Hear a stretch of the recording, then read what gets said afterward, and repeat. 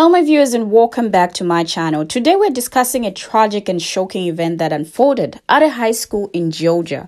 A 14-year-old student identified as Colt Gray has been charged with the mass pupilling that resulted in the unaliving of 2 teachers and 2 students. Now, according to people on TikTok, 9 others are currently in the hospital receiving treatment for their injuries. Now, this disturbing incident has raised numerous questions, including how a young student managed to obtain a firearm.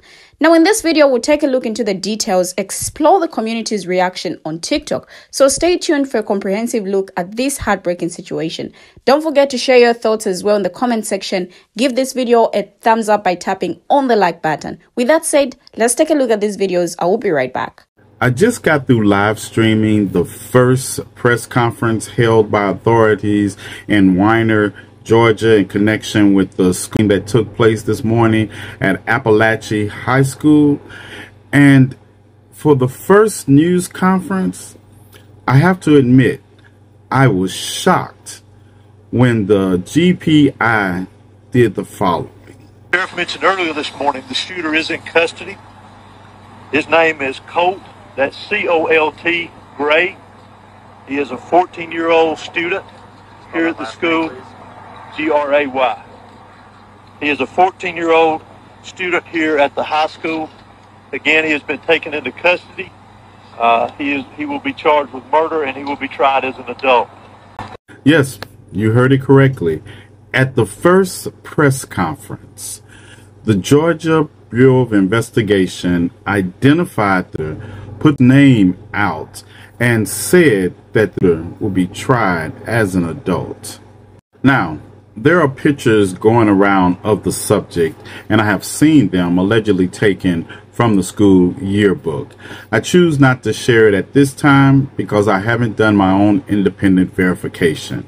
But as soon as it's available, I will update you with more information. Breaking news regarding this that happened in Apalachee High School in Atlanta. The suspect has been identified. It's a 14-year-old. Get this, a 14-year-old, and his name is Colt Gray. And I think it speaks for itself. A 14-year-old having access to a gun is just not normal. And unfortunately, we're seeing stuff like this. Also, there was a student at the school which he then attacked.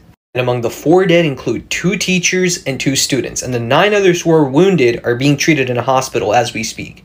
And when the police were called, they arrived immediately and they confronted her and he immediately surrendered and he got arrested. And also, he has currently been charged with murder and he will be trialed as an adult. Police don't know where he got them. In general, where are young teenagers getting these weapons from? And I'm so sorry, but regarding all these schools, you might as well install, you know what they do in TSA? You might as well just install that in school. Every time you walk into school, you go through a security light system to make sure no one gets hurt.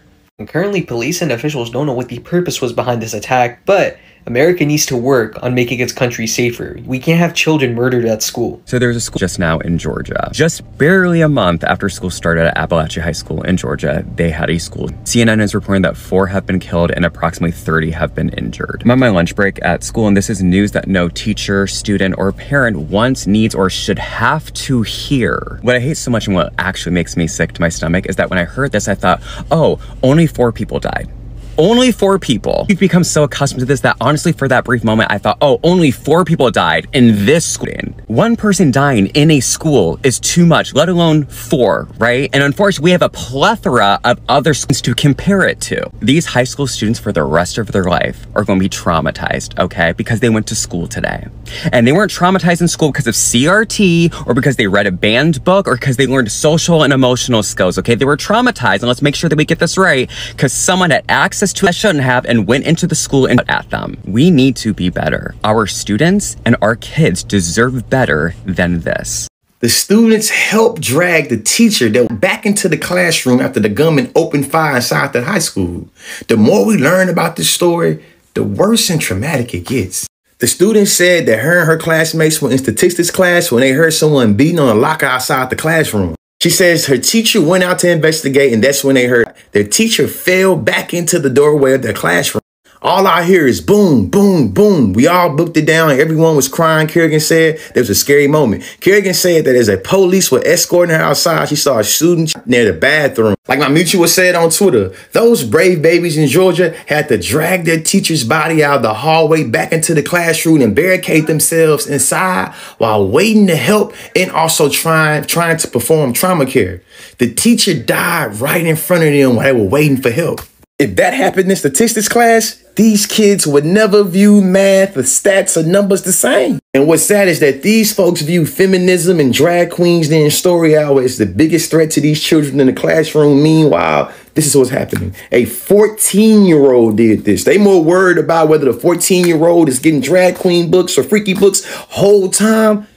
They can access a firearm and wreak havoc on the entire school district while making the entire world watch of this American pastime that happens in school. But they say they care about the kids, though. They don't never have that same energy when it comes to this, though, huh? NRA money spend good, I guess. More key details are being confirmed about the high school outside of Atlanta today. It took place at Appalachia High School, and there was a student at the school. He's only 14 years old, and sadly, he took the lives of 4 people. 2 were students, 2 were teachers. Reports are saying that at least 9 other people were injured. The suspect is in custody, and it's being reported by the Associated Press that he is going to be charged as an adult with the crime of murder. As you know, this is a late-breaking and developing story, so details may change as things continue to unfold and new information comes to light. Now, it is confirmed a 14-year-old boy has unalived 2 fellow students and 2 teachers and wounded 9 others in a pew-pewing at a Georgia high school on Wednesday, jolting the United States with the first mass campus pew-pewing since the start of the school year. Now, the suspect, who had been interviewed by law enforcement last year over online threats about committing a school pew-pewing, was taken into custody shortly after the pew-pewing at Appalachia High School in Georgia, investigators said. Now, he was identified as Colt Gray, 14, and he'll be charged and trialed as an adult, the director of the Georgia Bureau of Investigation told a press conference. Now, Barrow County Sheriff Judd Smith said the pew-pew man armed with an AR platform-style weapon was quickly confronted by deputies assigned to the school, and that the suspect immediately got on the ground and surrendered. Once under arrest, the suspect was speaking with investigators who believe he was acting alone, but they declined to say if they knew what motivated him. Now, officials identified those unalived as 2 14-year-old students and 2 teachers. All 9 of those hospitalized were expected to recover.